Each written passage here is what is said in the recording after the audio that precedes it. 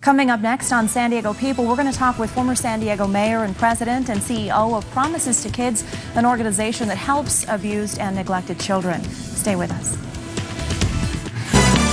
Welcome back, everyone, to San Diego People. New findings show that the injuries among child abuse victims are becoming more severe in San Diego County. And here with me now is the President and CEO of Promises2Kids, the Honorable Susan Golding, former Mayor of San Diego. We thank you so much for joining us this morning. Glad to be here.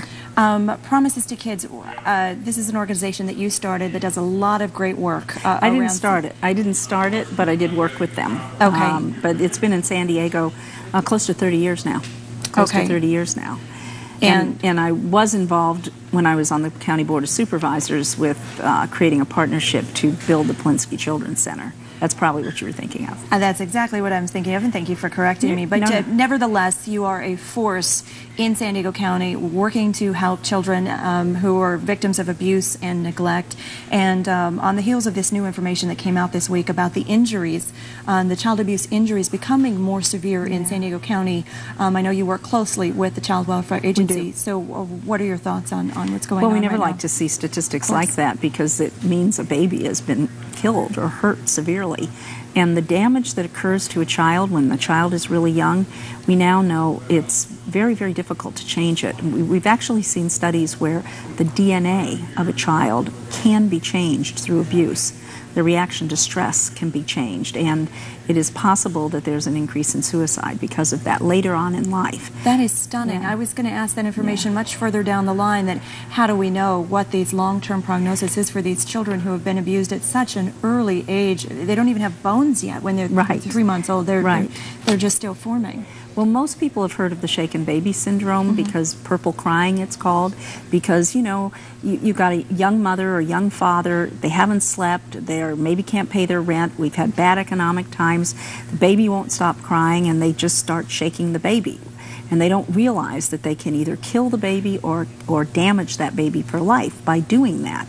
Baby's a very fragile being, you know, it just came out of the womb. Even a baby, a child of 1, 2, 3 years old, can't withstand that kind of force that an adult can use on it. And at the Polinsky Children's Center, there are infants. People volunteer to come in and rock those babies. And it's a very sad thing to think that those babies are there because their parents hurt them so badly that their life was in danger. What do you do to help educate parents and the community about what's going on, and then to find that these numbers of severe cases are actually on the rise?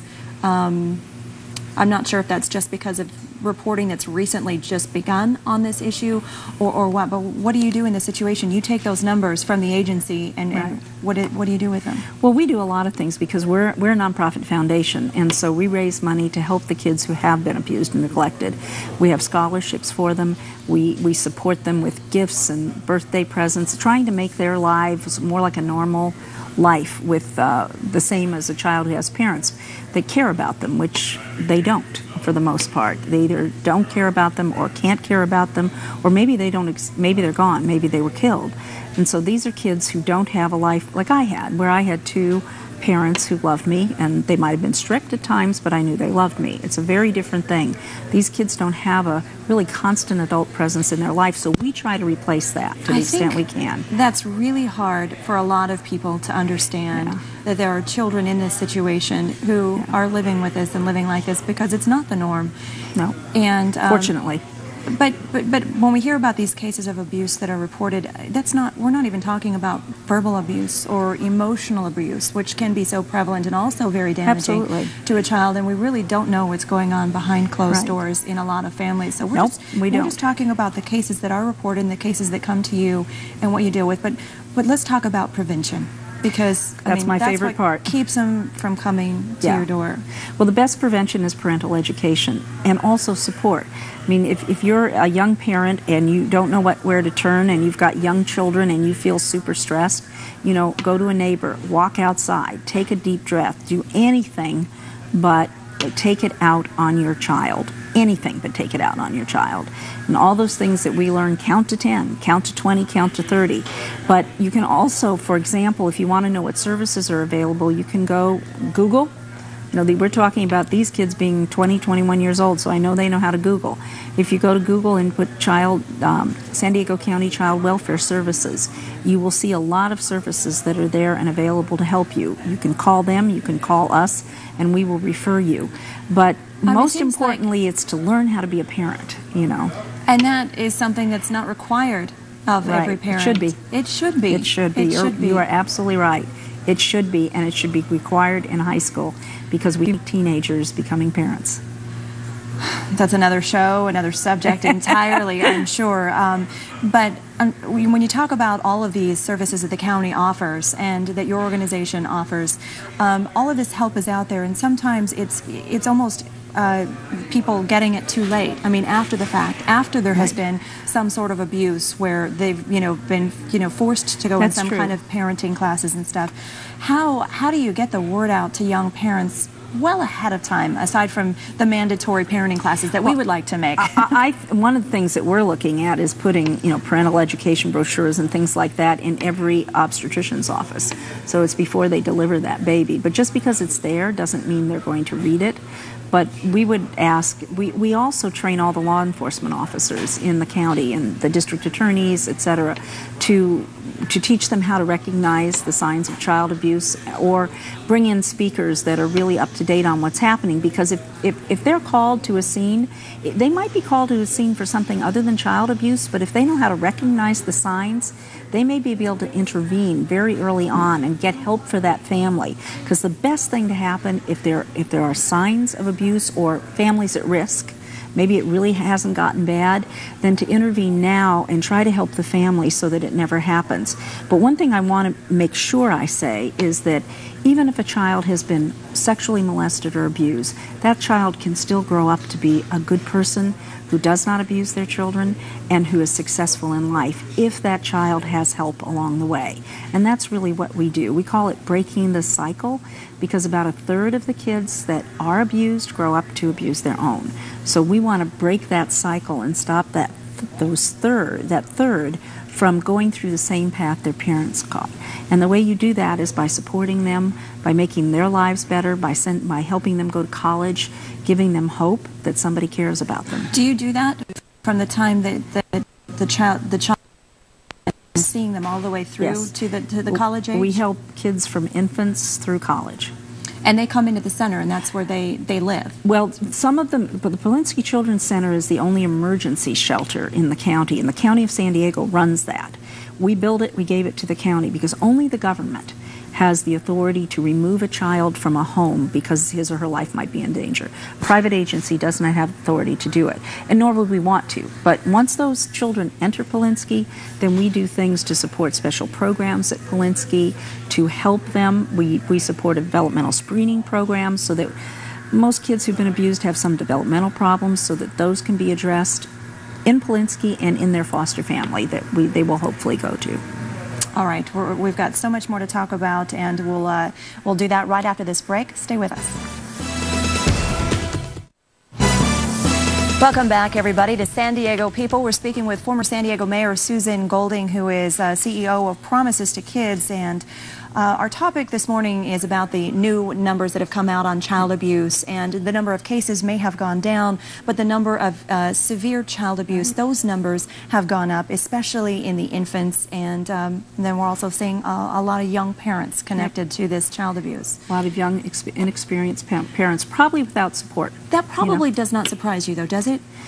No, not that they're young parents, no, because these are really kids having kids. I mean, you were talking about 20, 21-year-olds.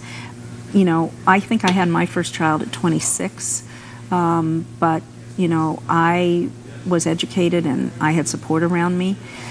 It's very difficult. I mean, let me just give you a personal example. One of my children cried all the time. I mean, slept for 2 hours only until he was 8 months old. So you know how it's frustrating. It's frustrating and exhausting, but I knew what to do, and I knew not to take it out on my child. But we have a lot of young people who had examples of something else. They may have watched their parents be violent. It's very common for for parents who abuse their children to have come from a home of domestic violence or abuse. You live what you learn. Yeah, if that's what you do. know, then that's how you would respond. That's right. How would they know any different when they haven't been raised any differently? And they may not have any help. You know, in the ages, on the way over here, I saw an elderly gentleman. He would probably be offended that I said elderly, but he did have gray hair. And it was clear to me he was of Japanese extraction. And he was pushing the stroller with his grandson in it by himself. And that made me think of the day when we did have extended families. So if you got frustrated with your kid, you had a grandparent said, hold him, you know, or hold her. You know, did give me have a a lot break. of families give me around. a break. Give me an hour break. Right. Yeah. And we don't necessarily have that now. We don't necessarily have that in terms of our families around us and extended families to kind of come over and give you that break. But we do have organizations like Promises2Kids and the Polinsky Child Center. And what your point was earlier in the last segment was that they're not hopeless. These children who have been abused at an early age, maybe removed from the home, you give them a lot of love and a lot of guidance and a lot of education. What is the trigger that turns this cycle of abuse around? If you ask them, particularly if you're talking to those that age out, they're 18 and above, and they're in our Guardian Scholar program, they're going to college, they will say it's because somebody cared. Because for the first time there was somebody who cared if they dropped out, was there to say, okay, we understand, but come back and we'll help you. Just the way a parent would. It's the first time in their lives that they experience that.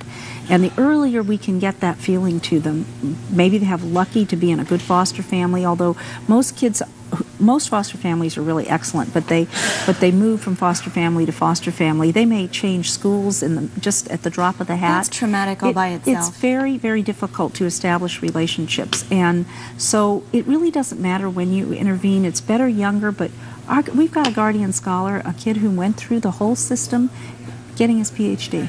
Oh, that's wonderful. So it's possible. And you said the cost of helping them is still less than the cost of not getting help. Absolutely. Nationally, about 3% of the kids who were in the foster care system actually graduate from college. About 10% apply, 3% actually graduate.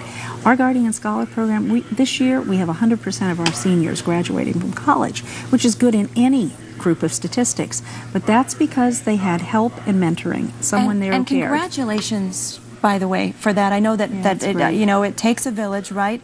A lot of donations, and there's a lot of volunteers as part of volunteers and donations. These are all private donations that we get.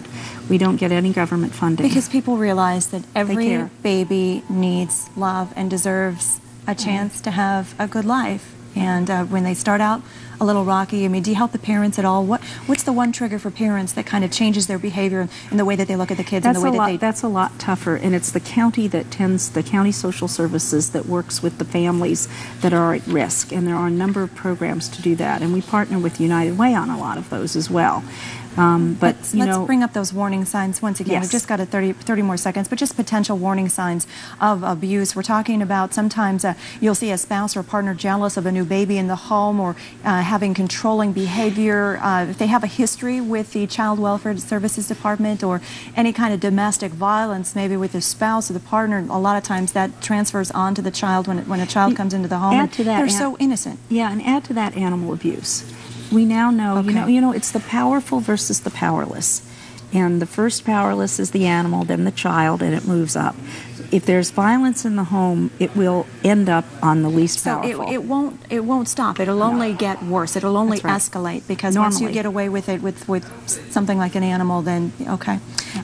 And your best advice for who to call? Call the county welfare services, call the Chadwick Center, or call Promises2Kids. All right, Susan Golding, we thank you so much for your time this morning. Thank you for the time and attention to this. Yeah, it's a growing problem, as y'all have pointed out, and so we're happy to put a spotlight on it and help in any way we can. So, well, you probably saved a child's life by doing that. Thanks for your time this morning. And that is going to do it for this morning's edition of San Diego People. Please join us tonight for the KUSI News at 6, at 10, and again at 11. Have a great Sunday, everyone.